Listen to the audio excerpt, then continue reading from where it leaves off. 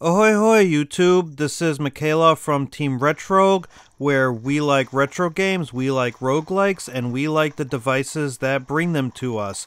But wait a minute, this is neither a retro game or a roguelike. What is this sorcery?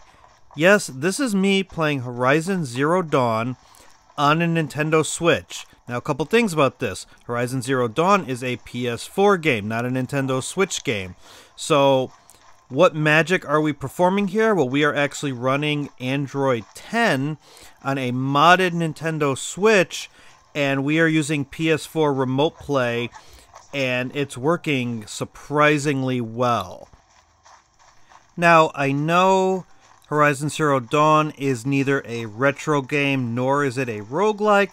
However, our tapping into this spellbook of witchcraft and wizardry will allow us to bring roguelikes and retro games from other systems to the Nintendo Switch. Now, I originally came across this idea when I was watching Retro Game Core's YouTube channel, and I noticed he was doing Remote Play and Stadia from an Odroid Go Super, which is similar in form factor to the Nintendo Switch. And I started looking to maybe purchase an Odroid Go Super for myself, and then I realized, why am I going to go through all this trouble to buy a new device when I already have something in my house that is capable of doing the same thing? So I decided to make this video to showcase a Nintendo Switch running Android 10 as a retro and roguelike gaming device. And then I realized that my tutorial was getting to be way too long. So this is actually now going to be a series of videos on the Nintendo Switch running Android 10. So this first video is going to be a tutorial on how to get Android 10 running on a modded Nintendo Switch. This guide is going to assume that you have already modded a Nintendo Switch and you already have a compatible model. If you are not sure if you have a compatible model or you have not modded your Switch yet, there is a link in the description on how you can find out if your model is compatible and directions on how to mod your Switch if it is, in fact, one of the Switches that can be modded.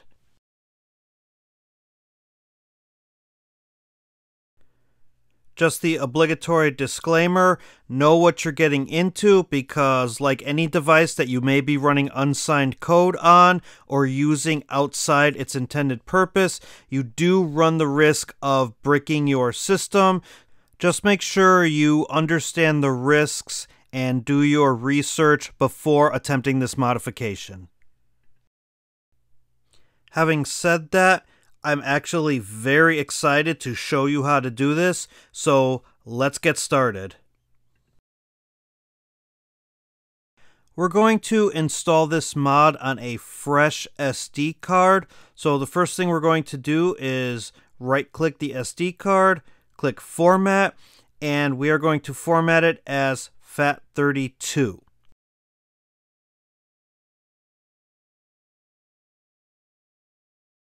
And we're going to click OK to commit.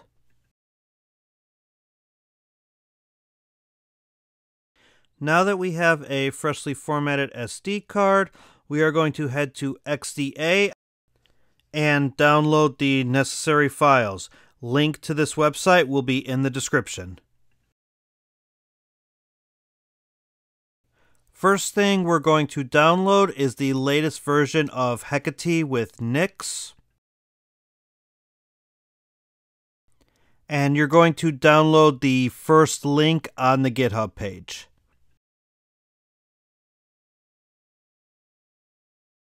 The next thing you're going to download is Lineage. Now you could download either a regular version or an Android TV version. In this video, we are downloading the regular version. Now, I had some trouble clicking the link directly, so I had to right-click and copy the link and then I had to open up a new tab and click paste and go. After that, we were able to download the file just fine. I'm also going to download 2 more files from this page. One is the G apps. Here we're going to use ARM64. We're going to use Android 10, and we're going to use Pico. This is how we're going to get our Google Play and our G Suite working on this build of Android.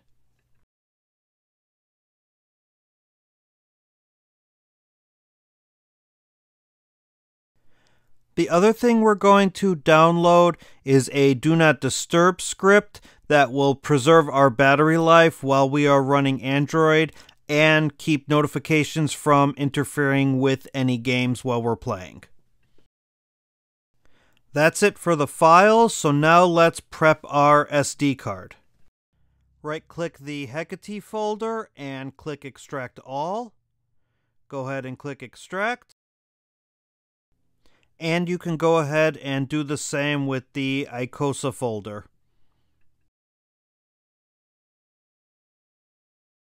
The other folders we are going to leave zipped. Now let's go ahead and start moving files to our SD card.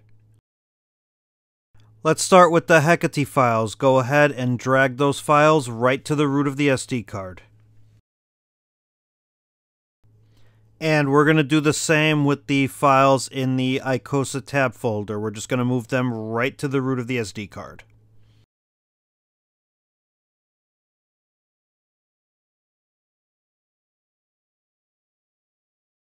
The last bit of SD card prep we need to do is we need to move the G apps and the alarm disable folders to the root of the SD card. We do not need to unzip them, just move them exactly as they are. Alright, that's it for our SD card prep, so let's move over to the Nintendo Switch. Here we are on the Nintendo Switch on the home menu. The first thing we need to do is just boot up the Switch and just make sure we can get ourselves to the home menu. The reason we need to do this is we need to make sure that both Joy-Cons are paired. This is absolutely important prior to the install of Android, and you'll see this in the next step. Hold the power button on the top of the Switch.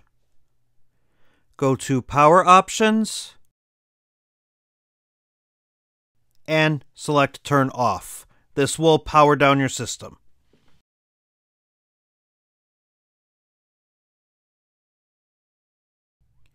Now I'm going to take out my existing SD card, and I'm going to put in the SD card that I just prepared in the last step. I do recommend you use a separate SD card for Android, as it'll just make your Switch function differently, and you may want to go back to using it as a regular Switch. Not only will keeping it on a separate SD card prevent any issues happening with your Switch games, but it'll also reduce the likeliness of anything unexpected happening while you are running Android. Now let's take off our right Joy-Con, and I'm going to put in a Joy-Con jig to force the system into recovery mode. If you don't have one of these Joy-Con jigs, I will provide a link in the description, but I'm assuming if you are watching this guide that you have already modded your Switch, so you probably already have one of these. We're going to go ahead and put the Joy-Con jig in the Switch, and we're going to press the power button. It's normal to have a black screen at this time. That means the system is in recovery mode. So let's connect it to the computer and continue over there. Now again, if you have a modded Switch, you probably already have this program, but just in case, I'm going to show you where to download Tegra RCM GUI. Link is going to be in the description, of course. So let's go ahead and download the latest version of this program, and we're going to right-click the zip file, and we're going to click Extract All to make sure that it is unzipped in our Downloads folder.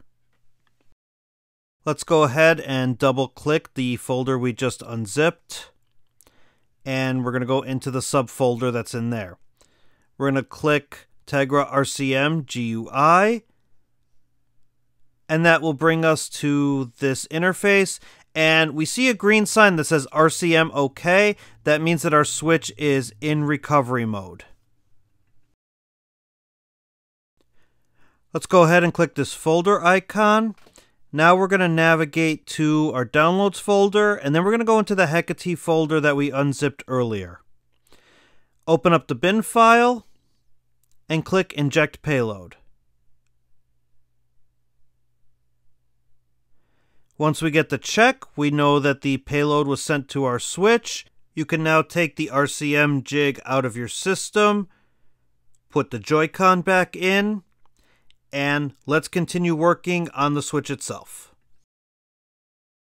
So here on the Nintendo Switch, you're going to be at the Hecate menu. So the first thing we're going to do prior to installing Android is we're going to download the profile for the Joy-Cons that we paired earlier in this video. Using the touchscreen, we're going to go into NICS options, and then we're going to touch Dump Joy-Con BT. Click OK to commit, because we are committed now, so let's do this. Once we get the success notification, we can hit OK, and we can hit close, and now we're going to actually install Android. Go to Tools, and our next step is to partition the SD card. Go ahead and click OK here. And you're going to see several different file systems here. What we need to do is we need to allocate a partition for the SD card for Android. So go ahead and slide this up as much as you want it. I'm going to do about 12 gigabytes. And go ahead and click Next Step.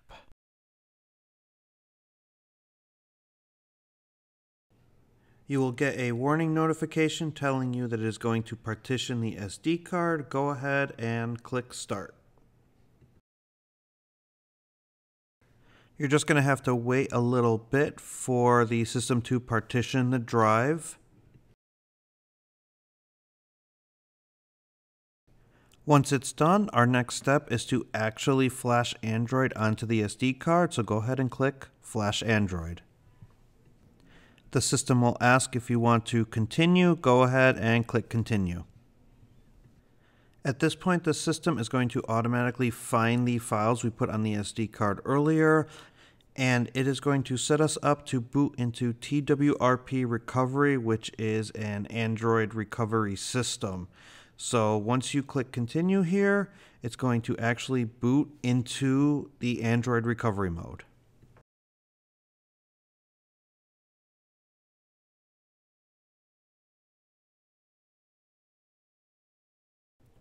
Now, once we get into TWRP, it's going to give you a standard disclaimer. Go ahead and click Swipe to allow modifications.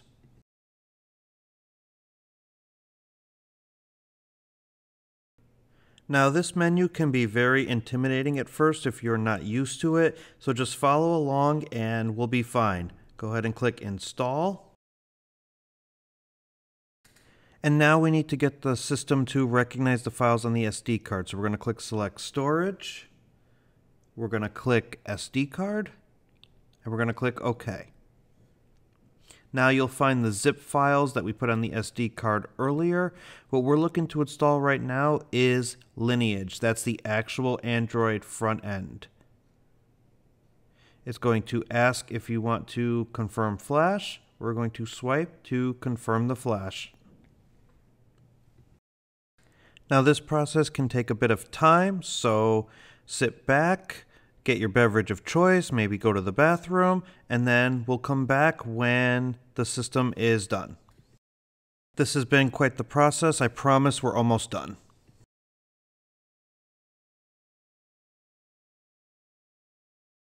Now, when you come back, you may notice some red error messages in the script. These are normal, and the system did install properly, so we can actually click back. And we're going to install the other two packages, the G apps and the Do Not Disturb package. So swipe to confirm flash, similarly to before, and wait for it to finish.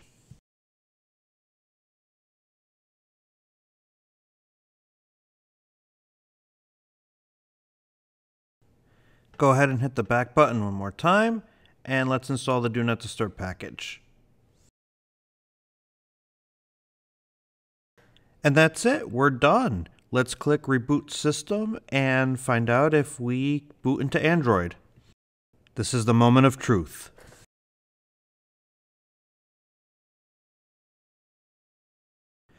Now this initial boot may take some time. Don't panic, it is working properly. Just go ahead and wait for the Lineage logo to pop up.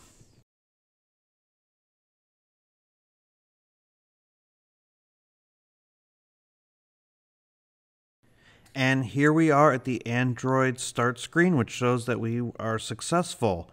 So one of the nice things about flashing Android to the Nintendo Switch is it has full touchscreen compatibility, so you can use either the Joy-Cons or the touchscreen to set up. And that'll do it for this video. I just wanted to get you right to the Lineage front end. Stay tuned for future videos on what we can do with this. If this was helpful at all, please like and subscribe. Bye for now, and don't stop believing.